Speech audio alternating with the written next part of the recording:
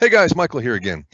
I'm going to work today on practice test 10. I've gone over practice test 10 before, but I'm going to answer or demonstrate the correct answers for a number of questions per the request from my friend Why Cringe 24. That's a great question. Why?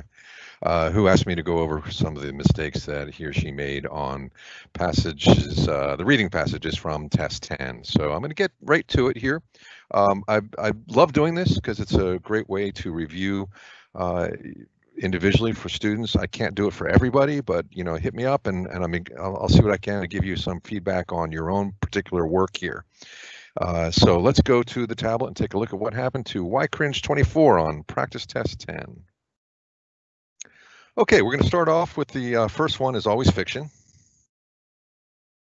Down here, in this case, there's not a lot of information. I'm not going to do a full preview. I've been through my strategy, which is to do a hard read of the introduction, take what I can out of it. I get nothing. It's just a novel. I don't even know it's published by this. I have no idea what this is. Then I'm going to do on the fiction. I'm going to just do a preview for topic senses and main, main ideas. I guess as you can pick it up, but really about things like proper names for characters, place, setting, all that kind of stuff. So it's August 1938. Miss Gracie Spivey, Miss Spivey. She was in Paris and London, Near East Africa, Barnard, something college there. Barnyard College. It was there. She told us trying to mission life. I see something important there. There's the dog who's getting up and around here. That's my boy Macduff of Fife the Fifth. That's spelled F-I-F-T-H, by the way. His grandfather killed Macbeth. That would be Macduff of Fife the Third. They sent her to Three-Step, Georgia. Miss Spivey, blah, blah, blah. When Mavis Davis is another character there. Let's get that straight here. Mavis Davis, Spivey, Miss Spivey, Dr. Janet Miller. And then I'm going to read a little bit more carefully the last few things here. We all hung there for a minute thinking hard until Mavis Davis, as Ms. Davis spoke up. She means like the three kings rode to Bethlehem, Mavis said, folded her hands smugly under the great desk at the back of the room. Miss Spivey made a mistake right then. Oh, here we go. So here's some sort of contrast to what went on before.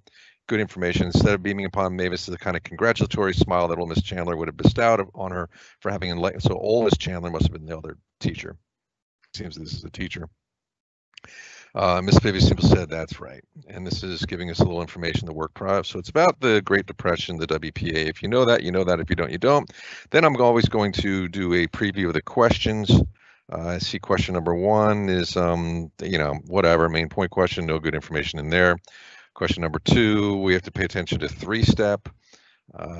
We can infer from okay, here's information. We can infer from the passage that some of the people at the train station regard Miss Spivey's comments about the Georgia heat. So something about a train station and the Georgia heat. And then I know that four has the answer to three. So somewhere in here, and that's going to be lines 2 to 25. So it's pretty compact. That's good. But I'm looking for, again, remind myself, finger on my head. Some people at the train station regard Miss Spivey's comment about the Georgia heat in a certain way. All right, whatever.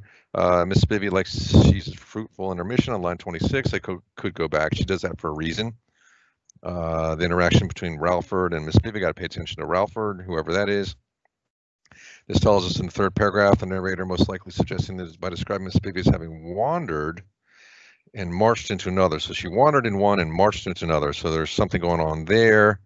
Do I have, no, it's not a paired pass questions. According to Pastor Spivey, ended up in three-step.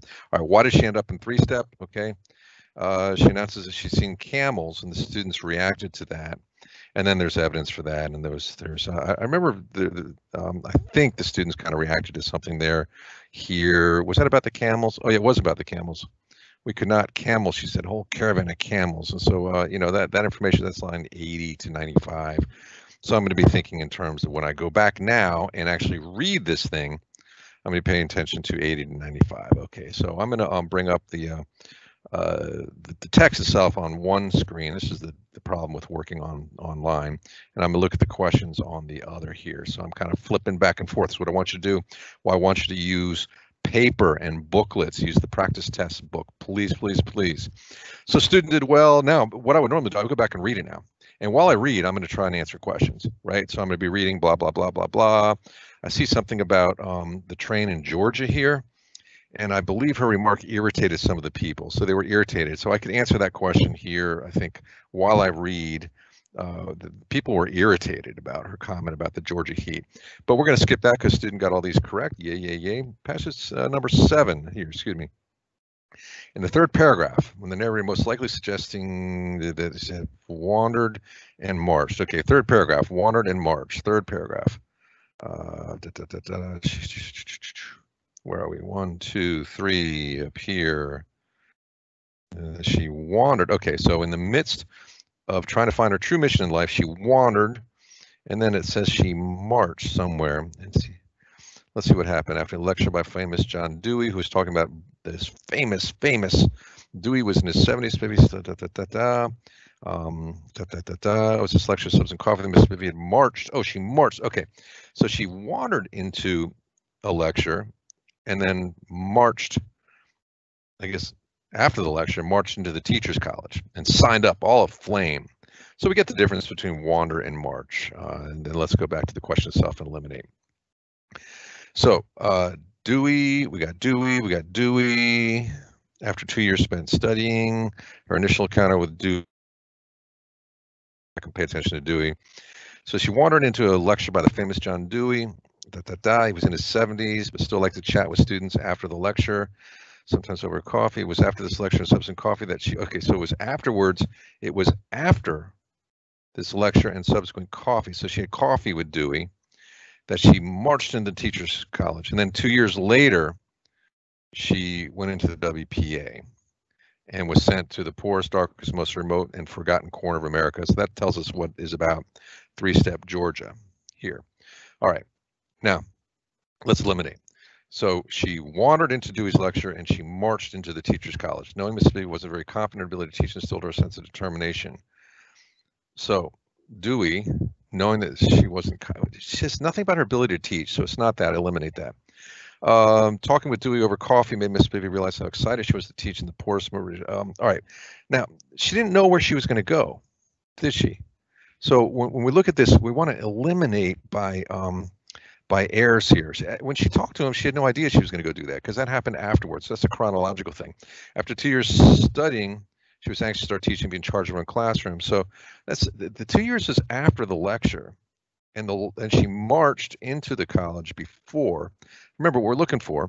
What is the narrator most likely suggesting by describing as having wandered and then marched? Okay, so I'm going to eliminate it down to D. It's got to be D here, but let's see what D does because I found errors in all these. So I could just move on, frankly, if I trust my elimination.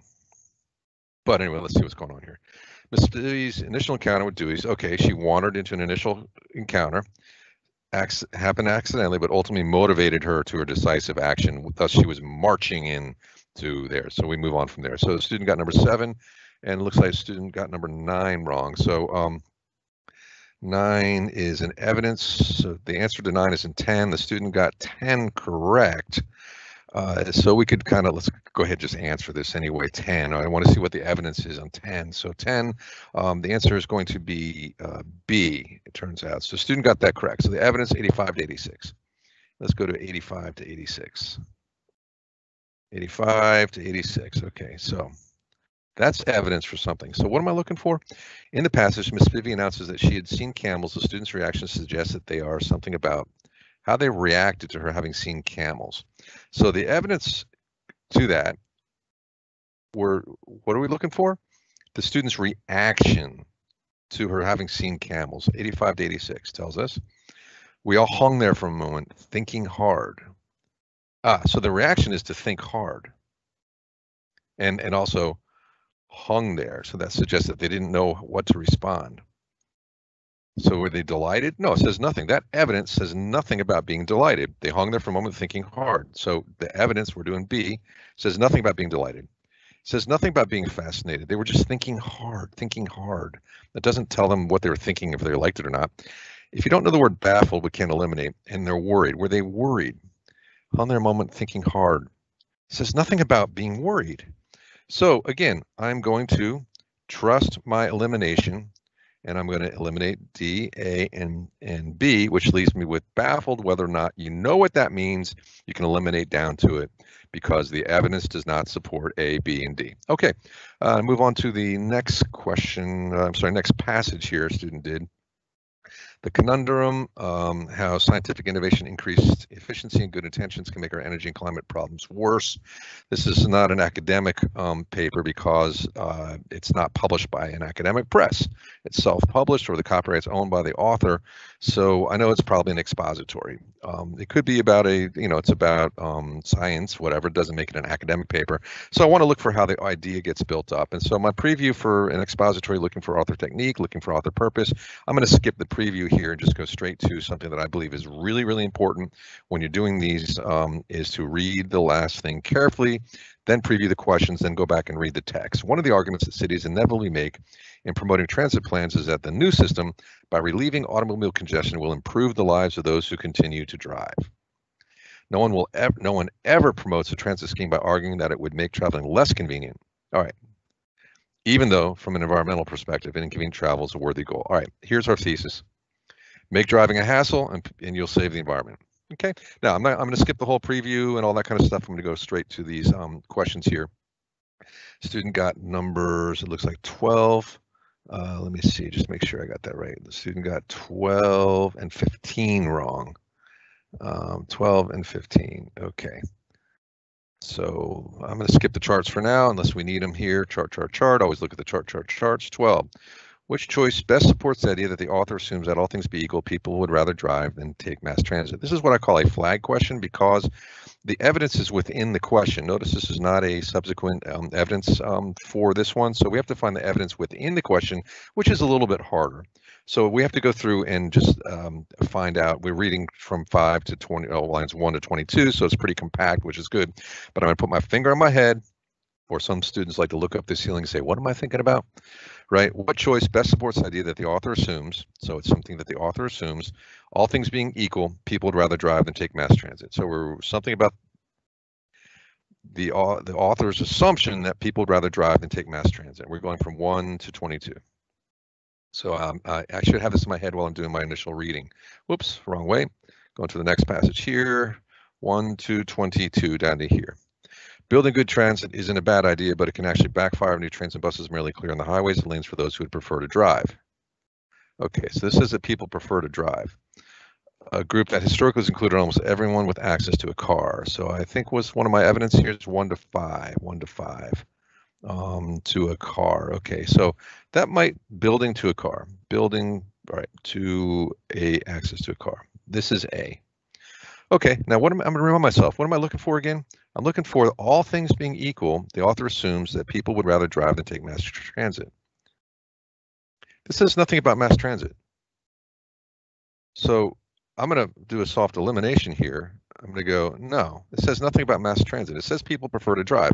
I get that, but it doesn't say anything about mass transit. Maybe we need to infer that, but I'm going to do a soft elimination because I'm not sure. I haven't looked at the others yet here. 5 to 8, 2 to overall. To have environmental value, new transit has to replace and eliminate driving on a scale sufficient to cut energy overall. Okay, this only talks about mass transit. It says nothing about people's preference to drive.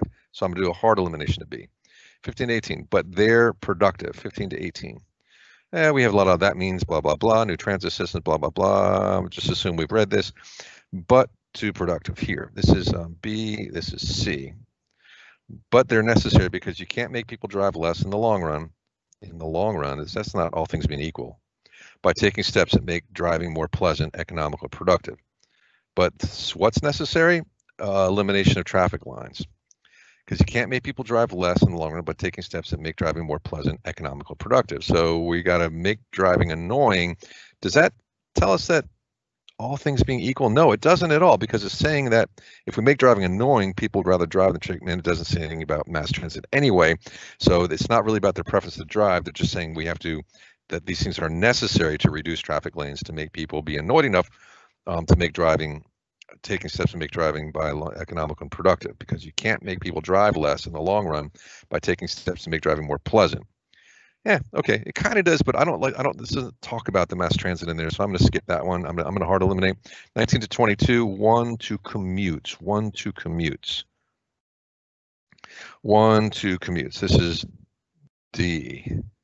One of the few forces with a proven ability to slow the ultimate suburban growth has been ultimately find tolerance of commuters for long, annoying. Okay, does that tell me that people would rather, all things being equal, one of the few forces with a proven ability to slow the growth of sprawl has been ultimately finite tolerance of commuters? No, it doesn't say. Tell me. It doesn't answer this question. Which choice best supports the idea that the author assumes that all things being equal, people would rather drive than take mass transit? This is just saying that people have a tolerance, a finite tolerance for annoying commutes. It doesn't compare it, so I'm going to eliminate that. Now I've eliminated all of them except did a soft elimination on A. So let's go back and see what A tells us. Again, tap myself on the head. I'm looking for all things being equal, people would rather drive than take mass transit. Building good transit. Oh, there is mass transit in here. Isn't a bad idea, but it can actually backfire if new trains and buses merely clear space on highways for those who would prefer to drive. It's A. I missed it when I first saw it because I didn't pay attention to good transit. But everyone who has a car people would rather drive. Okay, so that pretty clearly states that the idea that all things being equal. So between the choice, the other ones all make things not equal, right? Making driving less convenient, making driving less tolerable, making driving more difficult. So this is the only one that does it. So I go with A. Okay, now we got number 15. 15, based on the passage, how would the author most likely characterize many attempts to improve traffic? Now that's interesting. The student got the evidence ones right, but what the evidence provides in the paired questions wrong. So 16, the student correctly got C, 31 to 40. So let's see what 31 to 40 does. How would the author most likely characterize attempts to improve traffic? Now, this is a lot of lines, 31 to 40, but let's see what it does. 31 to 40. If in a misguided effort to do something environmental value, so the author says that what would be a misguided effort to do something environmental value? Municipalities take steps that make long distance commuting faster, more convenient. So by making driving faster or more convenient, that's a misguided effort to do something environmental value. Adding lanes, blah, blah, blah. So you have this dash here. It's just giving you examples of how to make driving, commuting faster and more convenient. Traffic control measures make it possible for existing roads to accommodate blah, blah, blah, blah, blah, blah. Here's my other dash here. We actually make the sprawl problem worse. Now, how far are we going in the evidence? We have to go only to 40. I think it was to worse. Okay, so in other words, it's saying that if we make driving more convenient, that's a misguided effort to do something environmental value because, right, we actually make the sprawl problem worse. So whatever the sprawl problem is, we might have been introduced that earlier. I'm not sure. If you don't know that, maybe we need to go back and talk about sprawl. I'm not sure if it's in there, but whatever the sprawl problem is, it gets worse if municipalities do things to make driving faster and more convenient. So let's go back to the question. Does C tell us that they're doomed to fail because people like driving too much to change their habits? It doesn't say that. It's talking about making driving more convenient. So I'm going to eliminate A. Overestimate how tolerant people have long commutes. No, it doesn't talk about that. It talks about if in a misguided attempt to do something environmental value, they make driving better, easier, quicker. They're well intelligent, but ultimately lead to, yes, that's exactly what it says. I'm not going to eliminate it. They will only work if they make driving more economical and productive. It doesn't say they'll only work if economic and more productive. And we know the author is against making commutes faster and more convenient. So we're not going to improve traffic. He doesn't even want it. So this is the only one that's consistent with the passage itself. 15, then we got 20. The data in figure 1. All right, you got 20 and 21. I hate chart questions. They make my head explode and I get them wrong. Let's see how I do on this one. So what am I looking for? Do data in figure 1 support or weaken the argument of the author of the passage and why? So does figure 1 support? Okay, so we know what the author wants. And remind myself, go back to the end of the whole thing. Does the author wants to make driving less convenient, right? Because that's good for the environment. Make driving less convenient because that's good for the environment. Let's go see, does figure 1 support that? So what does figure 1 do? Affect route capacity reduction. So vehicles on an altered road, change in regional traffic proportion. Okay, so we're whatever that is. Oh, change in traffic. So traffic is before the altered road. Okay, so traffic's down, down, down, down, down after altering. So before alteration, after altering. So altering the road, and what are they doing? Their effective route capacity reduction. That's the alteration, is reducing traffic. So yeah, this does support it because people don't drive as much. Let's see what the possible answers are. So we're going to get rid of weaken. I can go with support on this one here, because the data show that merely moving drivers out of cars can reduce traffic. Merely moving drivers out of cars. This says nothing about moving drivers out of cars. So that's wrong. It has to be B. Now, we can test the other ones here. The data show that in some cases road alterations lead to greater traffic. No, they don't. Oh, on surrounding roads. Greater traffic on surrounding roads. Yeah, traffic was, yeah, it was up here. But that's not the point. The author's point is that, you know, we want to get people to stop using the roads because it makes it inconvenient. So, you know, that may be true. See how they build a true statement, but it doesn't answer the question correctly. So does it weaken the argument, support or weaken that it supports it because the data show that reducing road capacity leads to net reduction in traffic? Do we have a net reduction in traffic? Change in traffic, down, down, down, down. Previously, okay. All right, it does reduce it. All right, so we're going to go with that. Let's see if we can eliminate D. Show that the tend to be brief. No, it says nothing about how long that goes. So we get rid of that here. So very good. So we're going to go, let's see, student got 21 wrong. Let's see, 21. Okie dokie. One moment, please.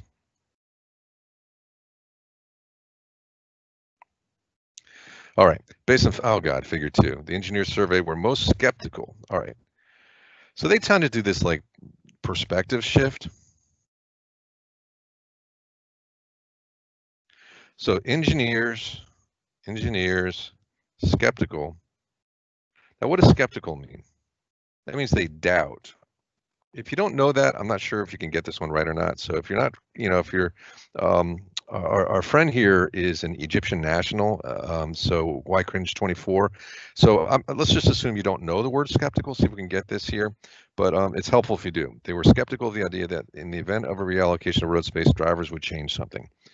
So let's just go and see what it tells us. So in the event of a reallocation of road space, let's see what 2 does. So could a significant road space reallocation result in some people changing?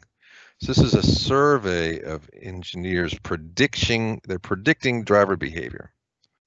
And so they said, so if, I guess what it's saying is that if you change, changing a significant road space reallocation, reduce space, people would change the route of their journey. So they said that most people would change the route of their journey. When they travel, a lot of people would change when they travel. Their means of traveling, some would change. How often they would change. This is what the engineers predicted. What is done in one trip, a journey destination, they're not going to change their driving style. So that most of them felt that, here's a 50%, felt they wouldn't change their driving style, and whether they car share, they said they wouldn't change. So they're going to change to the least about car sharing and the most about the route, or I'm sorry, they're going to change. Yeah, they're going to change the route if the road space, does that make sense? Okay, what do we got here? So in the event of a reallocation of road space, drivers would change when they travel. When, so we got when they travel here, that's A. Yeah, they said they'll change, they felt that they would change when they travel. So could be their means of traveling. That's the second one, so it's when is more than their means. So we're looking for the extreme, so it's probably not going to be B there, right? Because they did this more. How often they make a journey? So often, this is A, this is B, this is C, so that's even less. Get rid of that one. Their driving style. This is D right here, their driving style. So that's the least. So I got to go between the most and the least. Now I got to analyze this. So engineers surveyed were most skeptical of the idea that in the event of reallocation of road space, they would change. So it all depends on this word skeptical. I don't know if you can do it or not, if you don't know what it means, but if we assume that it means that they would support the idea that in the event of a reallocation of road space, drivers would change when they travel the most, it would be A, but skeptical means to have a doubt about it. So it goes D, their driving style, they think people wouldn't change the way they drive. Okay, I hope you can see that here. Again, if you don't know the word skeptical, sometimes you're just kind of stuck on that. Now we're going to go to next passage. We're going to go to 22 to 32. 24. Okay, I'm gonna skip the preview here again. Just make sure that we're getting the concluding sentences the most. So Olson uses da da da. The lit up G is arm. Normal subjects, both the sensory and the cortices are active only. So in normal, I see in normal. So I got a comparison, but only that. This solidify. All right. So all this stuff about whatever happened to GI and CT fibers, this solidified the notion that CT fibers convey a more emotional quality of touch rather than the conscious aspect that helps us describe what we're sensing. CT fiber. Okay, so here's our conclusion. CT fibers, we picked up that they're nerves, specifically provide pleasurable sensations. Okay, now here's a situation I just want to show you that if you can bring in any prior knowledge about stuff, it helps you process the stuff. When I was a kid, I cut my nerve. I have a big scar here still, and I don't have pain sensation on this side of my finger, but I have touch. I can feel soft, pleasurable CT fibers are working, but my pain signal fibers are broken. So I could actually staple my finger. I used to do this in the classroom just to freak out kids. My wife made me swear I would never do it again because I got an infection, but it's not a smart thing to do. But in any case, I can't feel pain on this side. I can on this side of my finger, but I do have the sensation of touch and pressure. So I kind of understand this passage a little bit just because of that personal experience. If you have that in anything that you do, please use it. Let's get to the problems that the student got wrong. Okay, we got active on 24.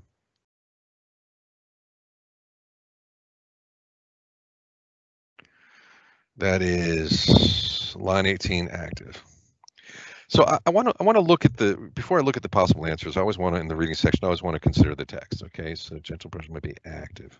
Okay, so the whole sentence is Harkin, Gothenburg, these people wondered if slow fibers responsive to gentle pressure, so slow fibers responsive to gentle pressure might be active in humans as well as in other mammals. So what is it saying? They wonder, what did they wonder? They wondered if slow fibers, which ones? The ones that are responsive to gentle pressure, might be active in humans as well as other animals. So be active. I think what it's saying, and they wondered if slow fibers would be active in humans as well as in other mammals. So I guess it means present or working. So now I can go back and what is working? Slow fibers. These are nerves. So we have to deal with nerves. This is our physical thing. So let's go to the elimination here. Present, it could be, does in both mammals and humans. Attentive, no, nerves are not attentive, people are, so get rid of that. Movable, nerves are not movable. And nerves are not restless, only people are. So these provide not a physical state, but an emotional state.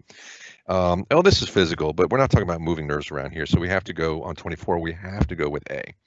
Now 25, oh man, we got two vocab. Now, you know, for an Egyptian native Arabic speaker, I assume, I'm not sure, you're dealing with a new language here, but I want you to see what I did. I looked at this word and I said, okay, this is describing how slow fibers are, which are nerves. It's not describing an emotional state, so wrong.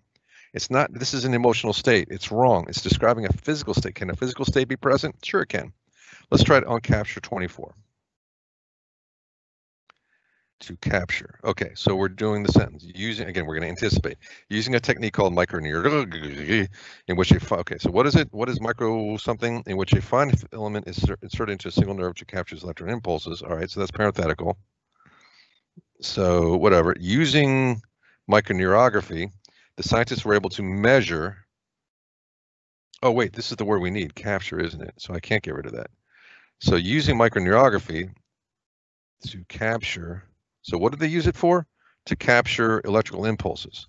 So they take whatever a filament is, they insert it into a single nerve. Wow. So it's obviously a filament is something that's really small, can go into a nerve.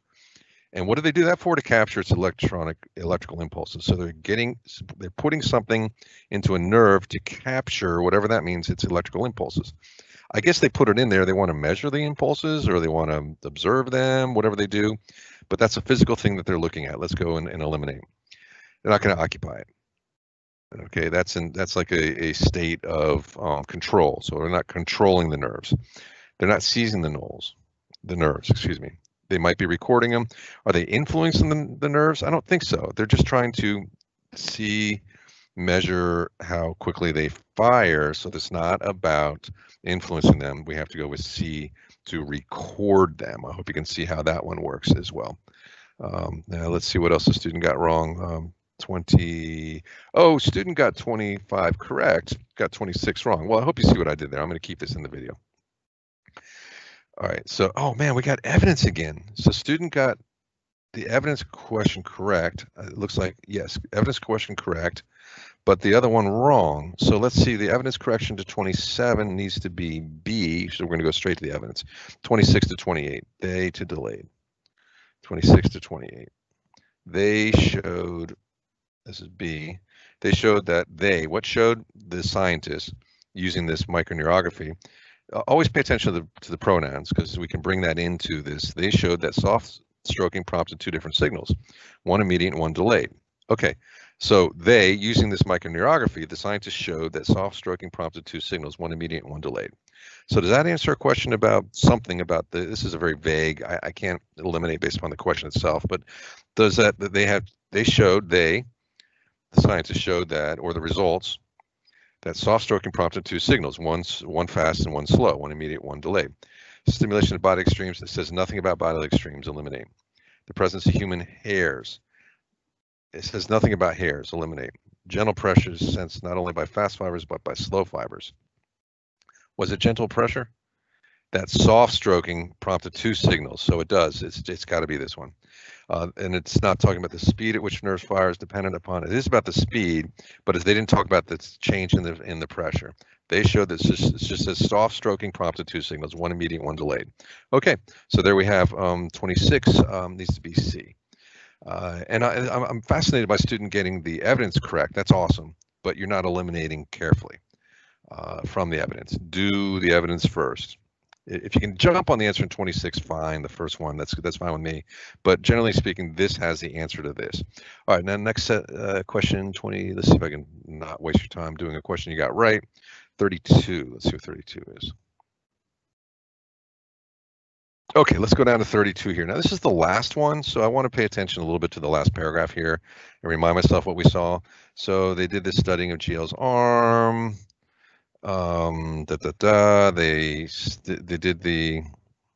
They tracked the cortice's reaction to the different stimulus, and what all that did, this solidified the notion that CT fibers convey more emotional quality touch rather than the conscious aspect. The conscious aspect, I guess, like thinking about it, that helps us describe what we are sensing. CT fibers, it seems, specifically provide pleasurable sensations. Let's see if that helps us on this elimination here. Brain cortex is shielded from nerve. No, that's not shielding them. They were measuring them. Humans experience an emotional aspect of touch when they're exposed to it. Okay, so the CT fibers give the, it didn't say the CT fibers provide pleasurable sensations. So humans experience an emotional aspect. The emotional aspect is the pleasurable sensation. So it could be B. Nerve fibers sense pain. No, it's not talking about suppressing them. Conscious aspects of sensation. Oh God, ignored. Get rid of that. Got to be B. Hope you see that. It's not about ignoring them. It's just saying that the conscious aspect helps describe what we're sensing. It's just saying that that's the notion that the more emotional is describing how the CT fibers convey an emotional touch. That is when they send the pleasurable sensations, and that's when they do that in response to a stimulus. Okay,